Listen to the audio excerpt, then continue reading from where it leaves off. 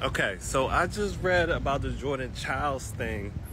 That's a travesty. Okay, give the girl her bronze. 4 seconds? I understand the Romanians are like, well, our girl need her bronze. But it's 4 seconds. Come on now. And y'all were wrong. Y'all were wrong in judging the points. So that should be the biggest thing.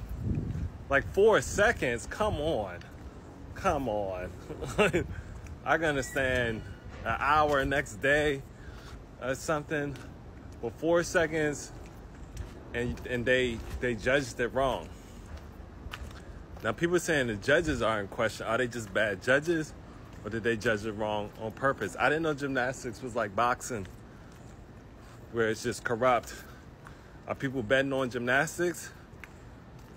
Is gymnastics big in Vegas? Because why the judges corrupt? Now I'm saying France. I don't think France and Romania are cool like that. So I don't think they're allies like that. France is allies to the U.S. So y'all should be cool with us. If we go to war, France is in there. Y'all like #1 in NATO, right? So I feel for sis. Imagine, I feel for was it the Romanian girl? She got on stage and they were like, we know you stood on stage and everything, but we're going to need that back. So it's just painful for everybody. You know, the girls worked hard trying to make history. And who gets the bronze medal? But if Jordan earned it, though, her score was better. She was better. It's not like, they made it up or something. It was 7-7 over 700. 777 over 700. Okay?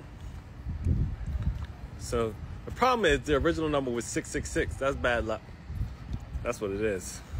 That's 666. I'm telling you, you gotta get right with God. Or else you got bad luck. No, poor Jordan. They said she had to leave the internet.